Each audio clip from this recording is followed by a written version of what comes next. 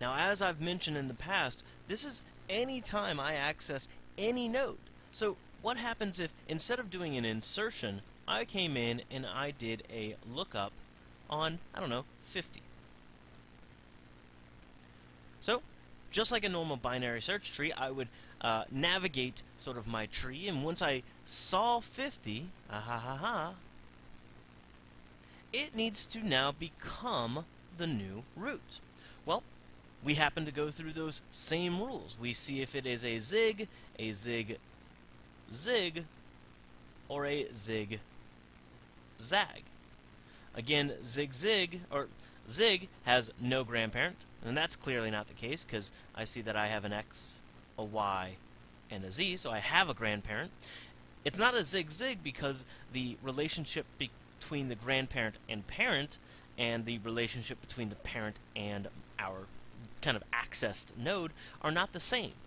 In this case, Y is the right child of Z, and X is the left child of Y. So we know it's not this one. We know it's not this one, so that only leaves us with zigzag. Now, if we are kind of going through those rules of what I do, since I've seen I got a zigzag, that means I do my trinode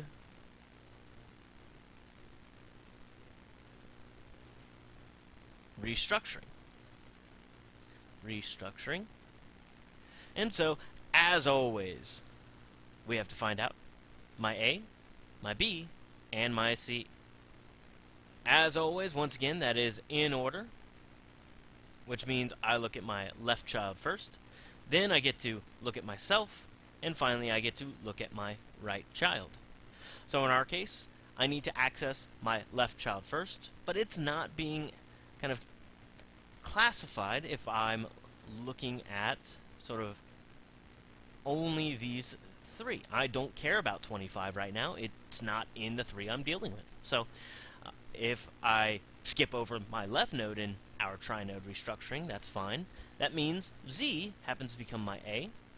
And as always, I don't go immediately to Y because we see that Y has a left child. As always, the in-order traversal is that I go to my left child, then I get to go to myself. So I see I've gone to myself, I went to my right child, I see that that right child has a left, so I go to that left child. I see I have no left child, so I get to go to myself, so B becomes X. There is no right child, so I can kind of come up the tree, and I see that, well, now that I'm done dealing with my left child, or children, potential children, I can finally be myself. As always, once again, B is going to become the new parent, with C and A being the children. So if we were to take this approach, we were to take that lookup 50, what we should see happen here is that, again, my X becomes my new root. So 50, still here. So what about my Z? Well, my Z is going to become my new A, or my new left node, and my Y is going to become my new right node. So what happens to sort of 25? Well, as we've said in the past, that's classified as T1.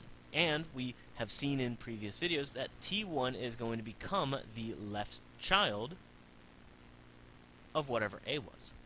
And so, now that we've done our lookup on 50, we happen to notice that we are now set up in a, we've moved it to our root.